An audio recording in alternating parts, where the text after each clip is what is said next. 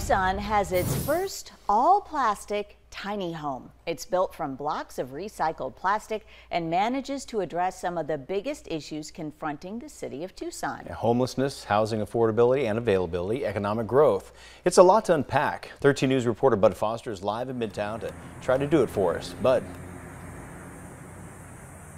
Well, Dan, what started out as something to try to do something about these hard plastics, these things which rot in our landfills or clog our oceans and such, it has evolved over the years and evolved into this. This tiny home behind me is made from this, plastics. Hard to believe, but it is. And it might solve the plastic problem, but other social ills that we're facing as well.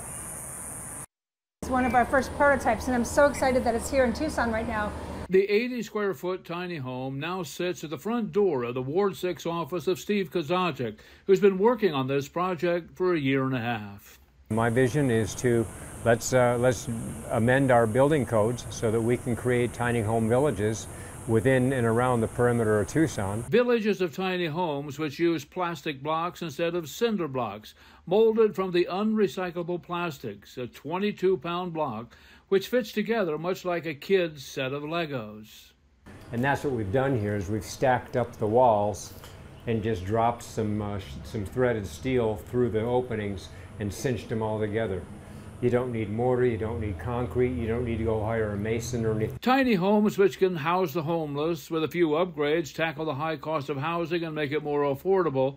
And as an added plus, anyone needing a granny flat out back or maybe a shed or a storage unit, just about anyone can put it together like this prototype here. It took about 20 minutes to stack all the blocks and about another couple of hours to screw all the exterior siding on and get the roof up. So, I mean, it went up pretty quick.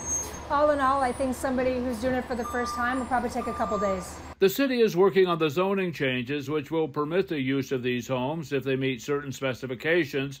And it seems they picked a good 110-degree day to show off just what it can do. If you stand next to a cinder block wall during the summer, you'll feel the heat radiating off of it. These absorb the heat, and so that's the reason these things are so good from a standpoint of keeping you cool in when it's intemperate outside. Bifusion is looking to set up shop in Tucson to manufacture the blocks, which will also be sold at retail stores.